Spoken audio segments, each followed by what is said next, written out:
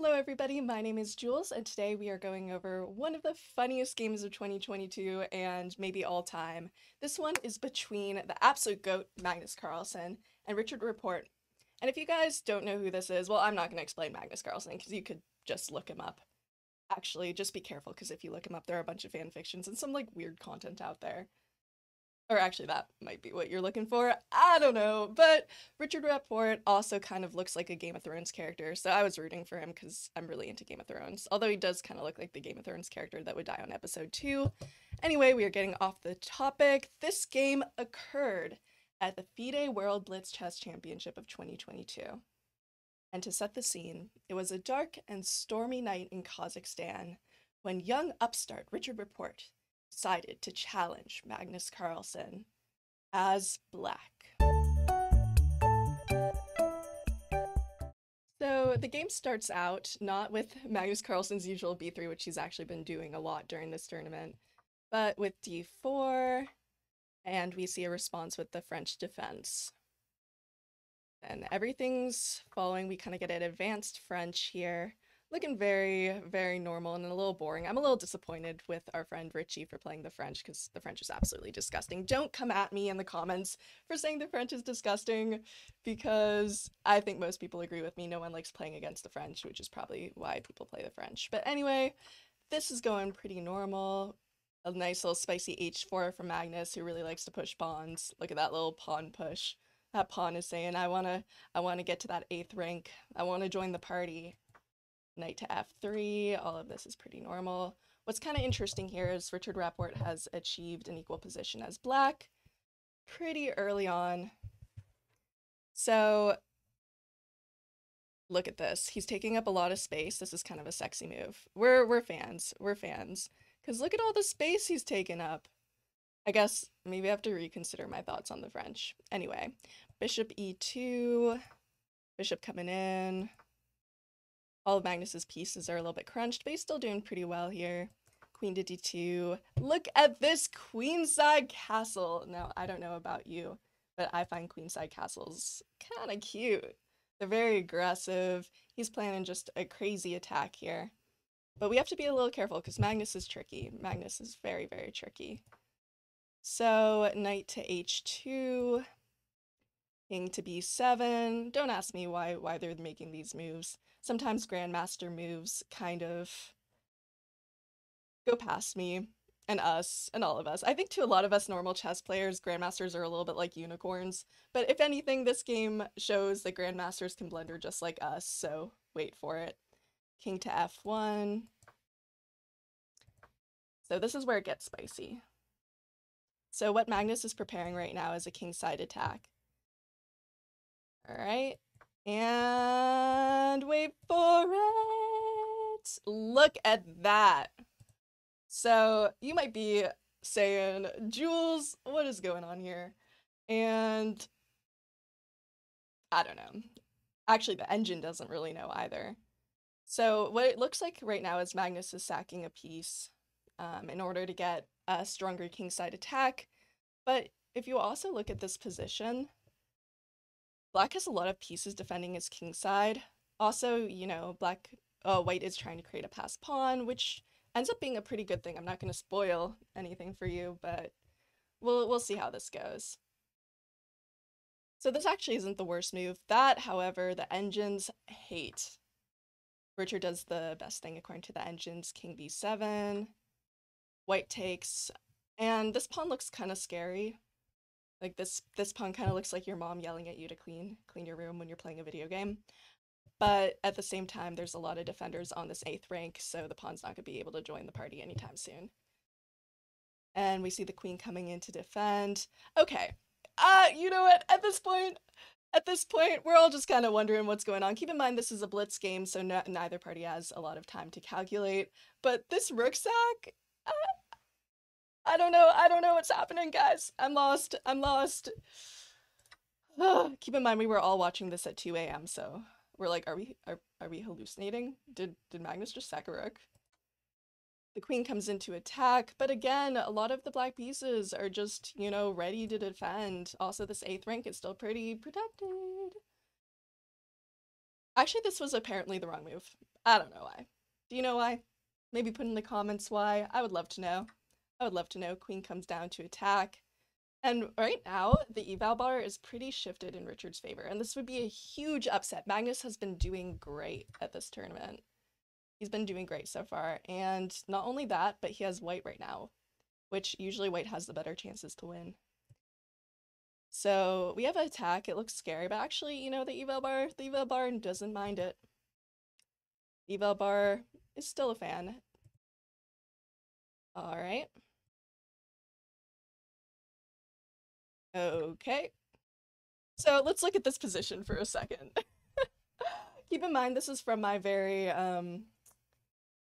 mediocre at chess eyes, but sometimes I feel like it's helpful to have people at a certain level explain things, because sometimes when people at higher levels explain things, my brain goes like you know that little monkey from The Simpsons, like that's what my brain looks like sometimes with these positions.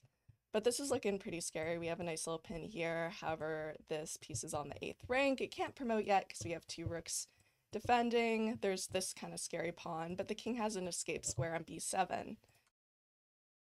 All right, some aggressive rapport tactics. And you might be like, what? That was so cute. Look at this tactic. He's taking the rook. But actually it gives white a little bit of momentum, which white is using, and it's even now. It's even. Somehow we went from like -3 in Richard Rapport's favor to even. I don't know, man. I don't know. Okay, now this is looking in Maggie's favor. So we were Team Richard. Now we're Team Maggie. I don't know. I don't know, man. There's not a lot of squares left for this king. So that was a huge error. Magnus gets a little impatient, decides to promote. He only has 32 seconds on his clock. But the queen is taken right away. Queen goes to d7, threatening mate here, so we have to be a little careful. And then look at this move! Rook takes f4, and you know, our Game of Thrones hero Richard Rapport has not died yet. In fact, he's thriving. He's fighting all the White Walkers out here. Just vibing. That's kind of a crazy move. Pawn takes. Now we need to have all forcing moves here because either that or we need to defend the square. The square is still a little bit unprotected. Keep going. King to h4. White takes, gets a piece with momentum. Still momentum. Okay, this is insane. So now the eval bar is -6, so we somehow were like Team Richard, then we're Team Magnus, and now we're Team Richard again, and all of us are just like, what is going on? This would be crazy. This is insane. Even Magnus is probably like, what is going on?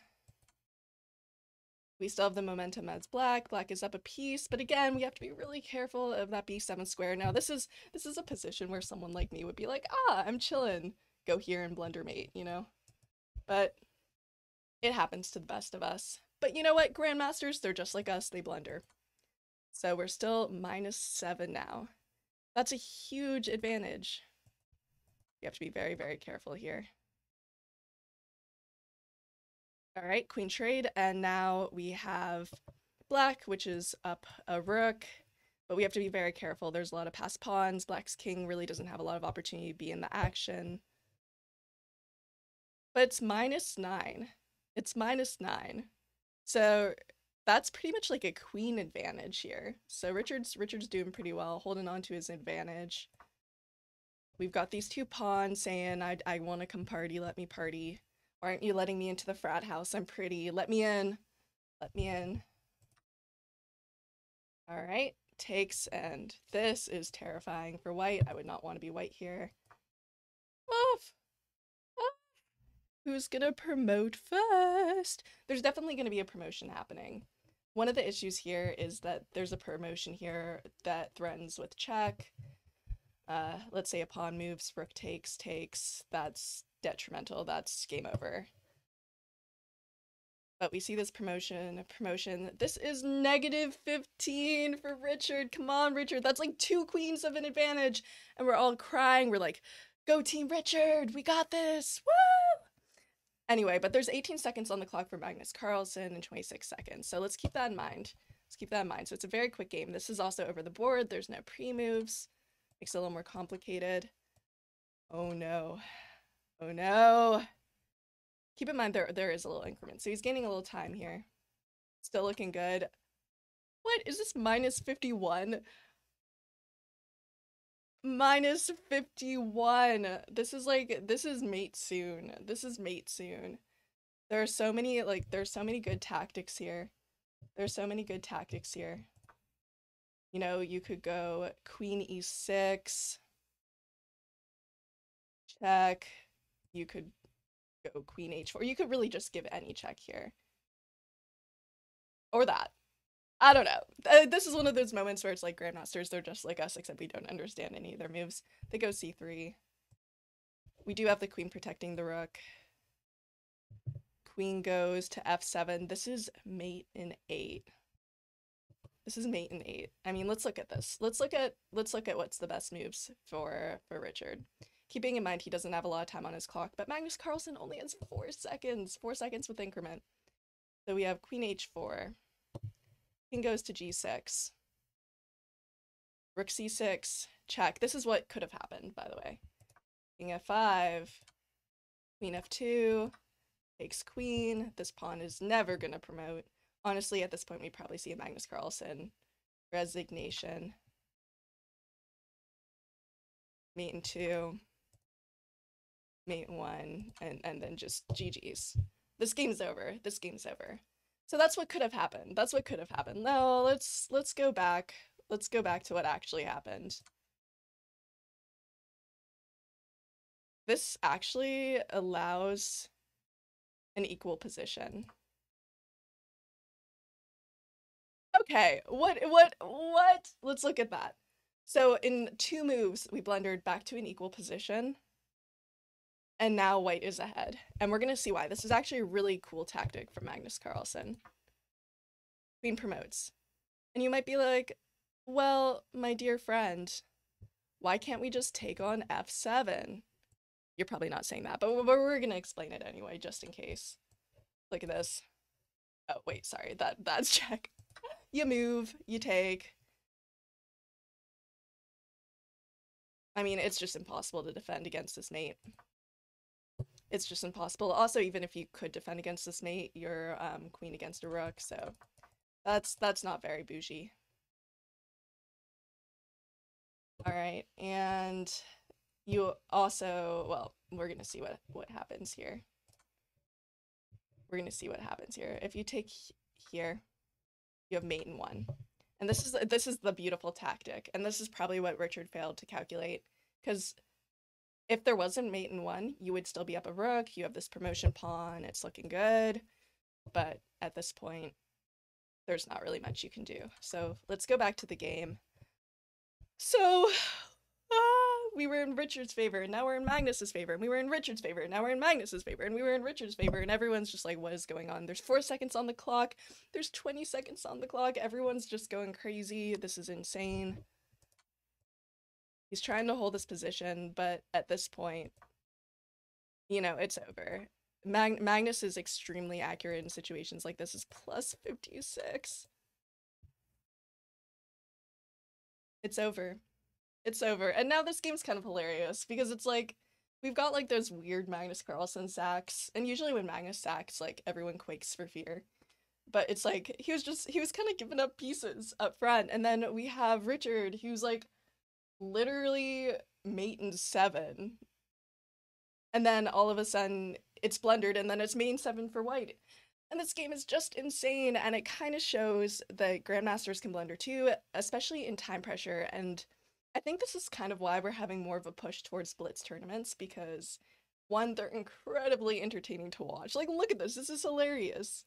And also, it's a lot easier to understand from our perspective. Like, looking at these moves, we can take our time and really kind of understand what's going on. We can understand when there's a blunder. And it's also very hilarious to see the world champion blunder like mate in 7. But you know what? That's that.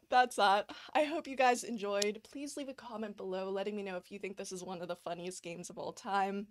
Also, if there was a move there that I didn't quite catch, or a reason that I didn't quite catch, please let me know. This is very exciting for us. I really enjoyed watching this live. And I hope if you guys weren't able to catch it, you enjoyed seeing this game as well. Again, don't forget to like, comment, and subscribe, and I will see you next time.